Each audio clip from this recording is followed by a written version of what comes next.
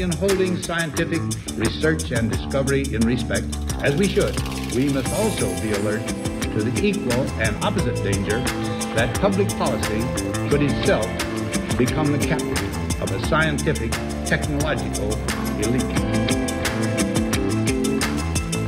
We've signed a climate convention on the importance of economic instruments and free markets. Were included in this mammoth Agenda 21 document and the Rio Declaration. Now, let me be clear on one fundamental point. The United States fully intends to be the world's preeminent leader in protecting the global environment. Coming up, Technocracy News. Welcome back, friends of Technocracy News and Trends. I am Patrick Wood, the editor. You can find our work at technocracy.news, and I hope you do. Read all the articles in today's broadcast. You'll get further information and also have something that you can share on social media, which is a wonderful thing to do because it spreads the word and gets other people involved with what's going on. Today we're going to learn, first off, that resistance against some of this stuff is coming from the strangest places. In this case, Oakland, California. Now, Oakland, California, and the rest of the Bay Area by and large, San Francisco especially, but you have a lot of other little cities around there too that are similar to Oakland, are extremely, extremely liberal. They always have been. It seems like that stuff that comes out of California that you shake your head at, scratch your head, wondering what's going on. Often you see Oakland or San Francisco or Vallejo or one of those, Berkeley perhaps. You scratch your head at these things, wondering what's going on, how can this happen in one area like that? Well, it does, and here's an interesting thing that Oakland now is on the verge of banning facial recognition technology citywide. It's not a small city, but the police are already using facial recognition technology that they probably got from Amazon, and there's a growing group of people in Oakland that are putting pressure on the city council, and so far they're going along with it, appears. They may well end up banning facial recognition technology. And you know what's even stranger? San Francisco's right behind him. They might also ban facial recognition technology. Now, we don't need to discuss why they're doing this and who it is and specific whatever, but the fact that they're recognizing that there's a risk and danger with facial recognition technology is enough, and the movement is taking place. Another interesting thing to note with this is that you often find that the people who are most concerned about privacy are not conservatives or Republicans. They are Democrats. I see this time and time again. And I'm not saying whether I'm a Democrat, Republican, Independent, or anything else, but that's not the point.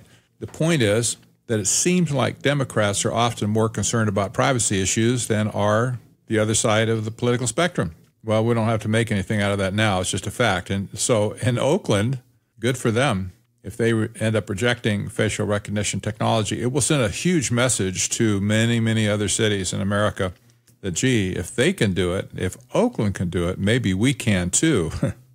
The next story is interesting. The headline is Feds Seek Permanent Renewal of NSA Phone Surveillance Law.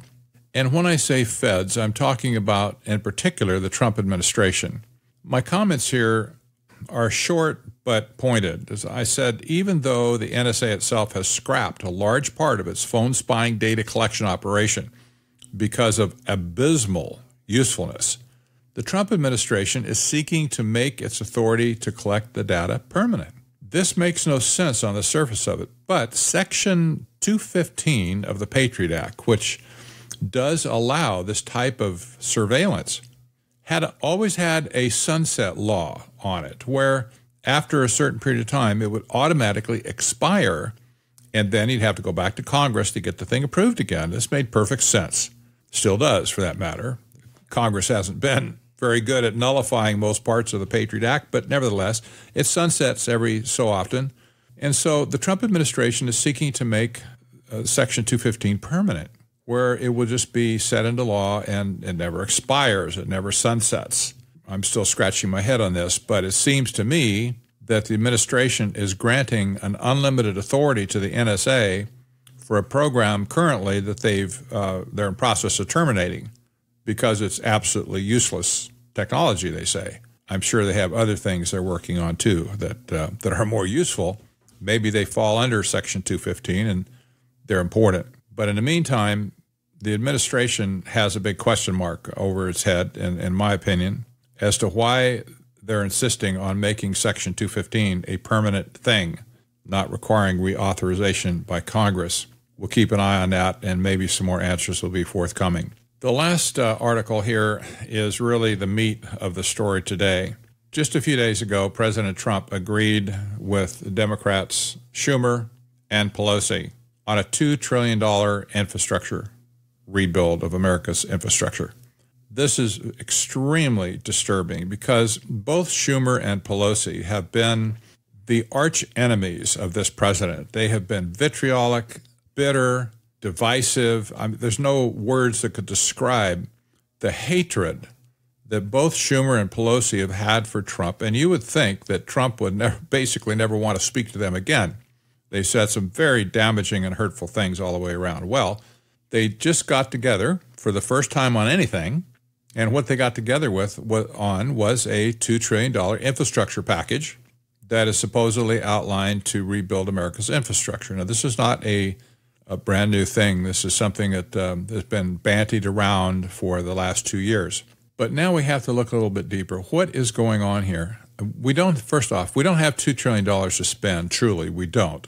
The country is virtually on the verge of bankruptcy with well over, $22 trillion in debt and no end in sight. The budget deficit is high as it's ever been. The trade deficit is still in the stratosphere.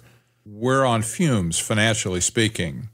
So why would the president come up with a $2 trillion bipartisan package on infrastructure?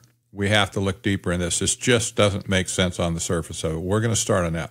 I'll say first, just reading my comments that I made on the article, Technocracy's dream is to perfect the global supply chain by streamlining infrastructure. To that end, this deal is highly suspicious. Secretary of Transportation Elaine Chao's father, James, sits on the board of directors of China State Shipbuilding Corporation. That's right. Her father is a shipping magnate, and he's on the board of directors of the China State Shipbuilding Corporation, which is aligned right with the government in China. And Chao's sister, Angela, also sits on the board of directors of China State Shipbuilding, but in addition is on the board of directors of the Bank of China, which is the primary commercial bank in China aligned with the government that's pushing technocracy in China. The conflict interest here is absolutely beyond the pale. Even as Trump makes this $2 trillion deal with the supposed arch enemy and antagonist Charles Schumer, who serves as Senate Minority Leader, don't expect the pothole in front of your house to be fixed. The focus will be on cross-border trade and a tsunami of public-private partnerships that give control of our infrastructure over to global corporations. Now, it doesn't matter if Trump is a technocrat or simply being played by technocrats. Either way, America continues down the rabbit hole toward Chinese-style technocracy. Now, that's a fact, and you can take this to the bank, as far as I'm concerned. The Secretary of Transportation, Elaine Chao, has a long history with infrastructure in America, and it's not to be minimized. I wrote an article, or posted an article, in December 2018 that noted that she was a keynote speaker at the Smart Cities Conference.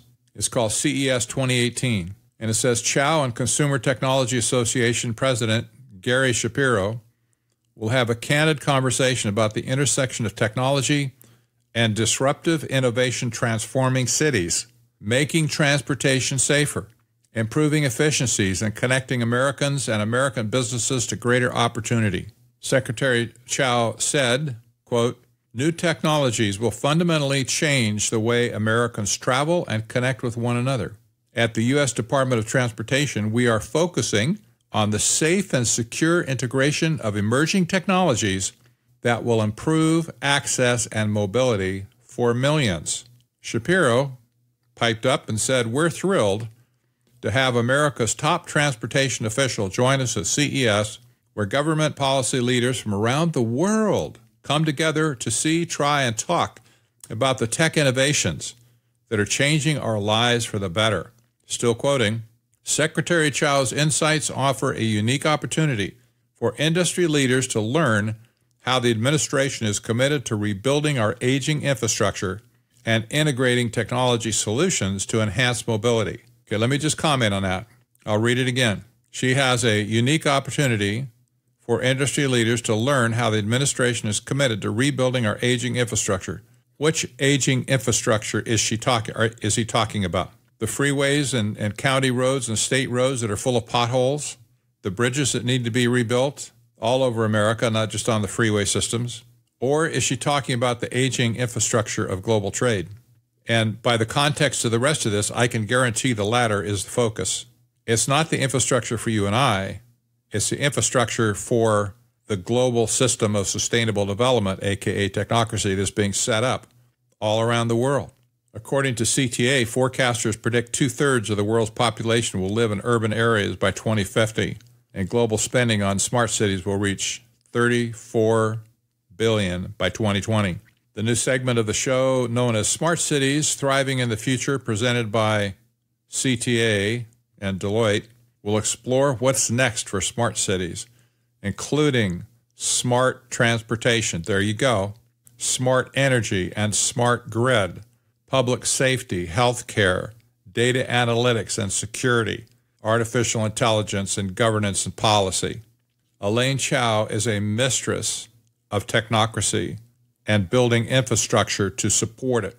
It also happens that Elaine Chao was at the table when President Trump shook hands with Senator Schumer as well as Representative Pelosi. So she's been banking on this herself for some time, and now she's been given or will be given $2 trillion to rebuild our infrastructure for the sake of globalization and for the sake of sustainable development and technocracy. Now you're going to say, now, Wood, that is a far-reaching statement that doesn't really carry any water. Let me remind you what is at stake with transportation. Number one, you have the establishment of all of the councils of governments across the country. All but 2 states have councils of governments. These are unelected regional bodies that sit on top of cities and counties and cross city boundaries to administer transportation policy and other Agenda 21 policies. This network has been working for a long time, is patently unconstitutional, is possibly in many cases illegal, and yet the whole program is administered by Department of Transportation. Why? Because all of the money that the Department of Transportation has for allocating back to states, counties, and cities is first now given and funneled through these councils of governments. You can look up your council of government on the Master NGO website. It's called NARC.org, Building Regional Communities. That's the master website for the entire network of councils of governments. Now, when money is handed by these regional governance organizations, handed down to the cities and counties that deserve it, that used to get it directly from the Department of Transportation, when the money's handed down for legitimate projects, whether it be streets or bridges or any other thing that pertains to infrastructure, they're often handed down with conditionalities attached. Why, if you want that bridge over there rebuilt, they might ask you, well, how many miles of bike trails do you have or bike paths do you have in your city? What's the percentage of bike paths compared to just streets? Well, if it's not up to snuff, the carrot will be held until you comply or commit to complying with these other items. These are called conditionalities. This is how Agenda 21 of Sustainable Development has been shoved down our throat across this country. It's been done through the auspices of the Secretary of Transportation and the Transportation Department. And it hasn't stopped. It's still going on. So let me ask you another question, and you can decide this. You all know about the cameras that you see on street corners now, virtually on every single street corner that you go through, you will see a camera. Sometimes you'll see multiple cameras pointing in different directions. Where do you think these cameras come from? They're part of the transportation infrastructure. And in many cases, those cameras were paid for by grants that came down from the Department of Transportation. And our Department of Transportation is currently headed by Elaine Chao, who has direct connections with the Chinese government through her family. 2 close family members, a sister and her father, are intimately involved with the government in China as well as their commerce. She's in charge of spending this money. Now, she's already committed earlier to using public-private partnerships in order to fund the rebuild of America's infrastructure. My sense of this is that $2 trillion will not actually be issued directly from the Treasury to the Department of Transportation, although that could be the case. But even if it is, even if the Treasury Department actually hands out that money to the Department of Transportation for distribution, most of it is going to go through the councils of governments to be passed down to the local entities. Now, how's that going to work out? That's going to shove all the other stuff along with it, conditionalities, et cetera, is going to go right along with it. And it's going to, it'll rebuild our infrastructure, all right. It'll rebuild it according to the policies of sustainable development. But in addition, Elaine Chao is already on record as wanting to use public-private partnerships to rebuild our infrastructure. That means the government, let's say, takes $100 billion to put into a project. Let's say they need $500 million. They don't have that money, perhaps, right there in their pocket. So they go to private industry and strike a public-private partnership where the rest of the money is given to the private entity in return for tax benefits or other advantages of working with the government. And if history is a guide, once the private corporations or global corporations have control over a particular public asset, they keep control and they begin to assert authority over that as if they owned it. So the risk is that Secretary of State Chao is essentially going to hand over key infrastructure elements in our country to global corporations. This is a very significant and serious story that needs to be digested in full. What is the president doing, making bargains with his enemies to recreate infrastructure in the image of Elaine Chao? Very strange indeed. If you haven't had a chance yet to read either one of my books on technocracy, I'm telling you, do it now. We don't have time in America to pussyfoot around with all of this stuff coming down the pike. Time is running out. We'll only have a limited amount of time to do anything about any of these things in our country before we're so locked into it that we'll look just like China with a full court press on surveillance and control. Get a copy of my books, please. They're available on Amazon.com as well as on Technocracy.news. And you can get a Kindle version if you like that on Amazon. One person asked me cynically the other day, why do you use Amazon? Now, look, I don't like Amazon. I'll tell you right straight up front. I think they're doing more damage to America than a lot of other companies combined. And, yep, they're selling all the technology to police departments and stuff for facial recognition. There's lots of things to be unhappy with about Amazon. But listen, if Amazon can distribute my books on technocracy for however long as they agree to do it, they're selling the books in Europe, in India, in Australia, New Zealand. If they're willing to distribute this book and get this message out to the world, absolutely, I will use Amazon.com. And I have no false illusions about it. If they ever decide that they're not going to do that anymore, we'll have to figure out some other method of distribution. But in the meantime, get a copy. That's the point. Get a copy, get read up on it, and start passing the stuff out to people you know, especially people in your city and your county, especially leaders, city managers, council members, heads of various boards like school boards, water boards, and so on. This is a clear and present danger, my friends. And we're on the verge of the tipping point where at some point it could be too late. Maybe we haven't reached that yet, but it's up to us if we're going to inform, alert, and alarm our fellow citizens. I'm Patrick Wood. Have a great day.